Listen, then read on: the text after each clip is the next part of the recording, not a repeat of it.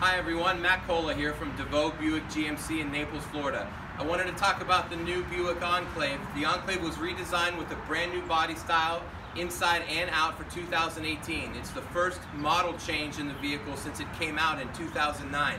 They also added an additional equipment package, which is the Avenir model of the Buick Enclave, and that's what I wanted to talk about today.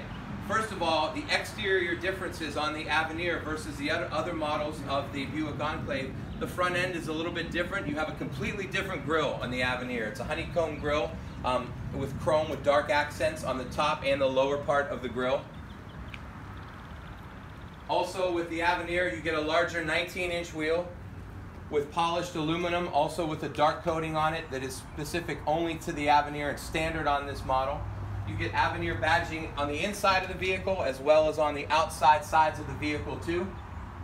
The size of the vehicle and the back of the vehicle are the same as the other models, but the bigger differences are on the inside, which we'll go over next.